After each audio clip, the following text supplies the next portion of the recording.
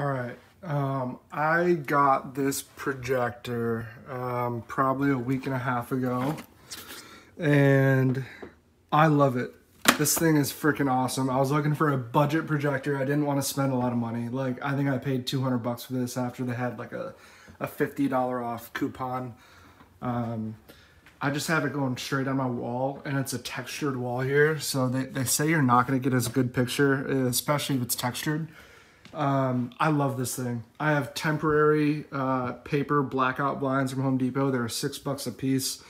I have blackout rollers on the way. But this thing is amazing. Here, I'm gonna go ahead and turn it on. I have my Fire Stick plugged into it. And then I have two echoes for the sound. I have a right and a left down here. I have the new gen echoes on the way and a subwoofer, so I can't wait for that. But this thing, the freaking picture quality, it blew me away. So I'm gonna go ahead and start it up here. I don't know how well you'll be able to see it on the phone. I could watch an action movie right now, no problem.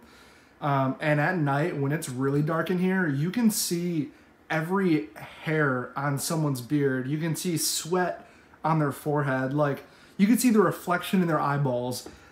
I don't understand how this thing is so freaking clear. Especially because this is 122 inches right now, this screen, and it's amazing. So like I said, I have the Fire Stick and I hooked my echoes up to it, which I love. The only thing that could be better, which doesn't really affect me anymore, is the Fire Stick remote does not control the volume or the power. It obviously controls everything on the Fire Stick, so you just need this remote to turn it on or off. And if you choose to use the speakers on here, you need that remote for the volume. The speakers aren't bad at all. They're actually pretty solid. They would suffice for sure. But yeah, so I mean, I have light coming in. Like, I have these windows here that have, you can't even see the window, it's so bright coming from there. But there's no shades on the windows here or anything. And then I have some light coming in from the office. So it's fairly dark. I mean, there's no direct sunlight blaring on the wall. But it's great. 100% recommend. Especially for $200. Right now I have this janky setup on a couple stools. But I think I'm going to just mount this shelf right here to the wall exactly where it is. And obviously that stuff won't be there. I don't know what else to say about it. It's great with the Fire Stick. I had it hooked up to my soundbar as well, but that was through the Fire Stick. I haven't figured out if I wanted that soundbar. I don't really know how I would hook it to this without running a wire. I haven't tried that out. It might work just fine with Bluetooth, but I'm not positive.